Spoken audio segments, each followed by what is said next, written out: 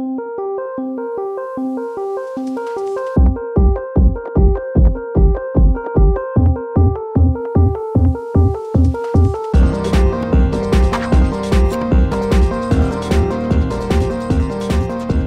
everybody, Dacob here. Welcome back to the Fashion Bunker Special Edition. It is time to vote, ladies and gentlemen. So my subscribers, all of you who know what to do because you use your heads, you're intelligent people, you have to be, you're here with me in the Fashion Bunker, we attract each other. I'm not here to tell you who to vote for. I'm not here to tell you who not to vote for. You are intelligent human beings, you know exactly what you're doing. So no matter who you vote for, vote, because every vote makes a difference. And it is super imperative that you go and vote. Make your voice be heard. Make it very clear what you want. Granted, you know, it's a bit tough this time around. The more I think about it and the more it kind of, I don't know. But I have the feeling that very difficult times are ahead of us. And it is time that we stand up and begin the movement of making a change.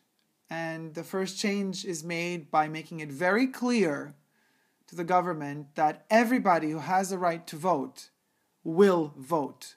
No matter how difficult they make it for you, no matter how many hours you got to wait in line, I would be like, okay, you want to make me wait in line 5 hours? I'll wait in line 5 hours, but I will vote because it's my right and you're not going to take it away from me. That is imperative. Please vote.